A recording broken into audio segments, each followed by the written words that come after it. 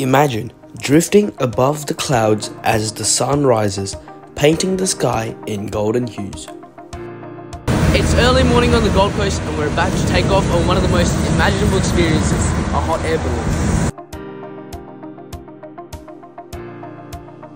So while we're here, we can see that the fire is being used behind me and it's used to lift up the 800 kilos of the balloon. So here's how the hot air balloons work. They use propane gas to fire up these big burners, and the flames heat the air inside the balloon. When the air gets hotter, the balloon lifts off the ground just like magic. The best part? The pilot controls the whole thing with the burners. Want to go higher? They blast more heat. Want to come down? They ease off the flames. It's so cool to see it in action while you're floating in the sky. Altogether, it was like a 1 hour ride, and as we rose higher and higher, the views were just incredible.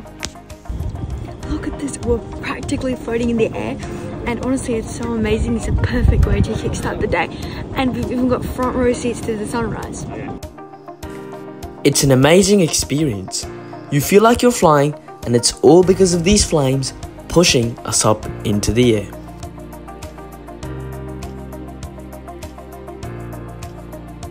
And there it is, behind me, the sunrise that we've all been waiting for, and it looks so magical from up here. The view here is spectacular. There's 360-degree view, and you can see beaches, mountains, and you can even see Surfers Paradise from here. To be honest, it's not just about the views. It's about the feeling of freedom and awe floating with the wind. The balloon itself was huge. The pilot was super experienced and talked us through how everything works, which made the whole experience even more exciting. That ride was amazing, and if you're after any ride that offers you peace, excitement and adventure, then trust me, the hot air balloon is definitely the one for you. Considering the flight was only 1 hour, it was pretty expensive, but it was a lifetime adventure and really amazing.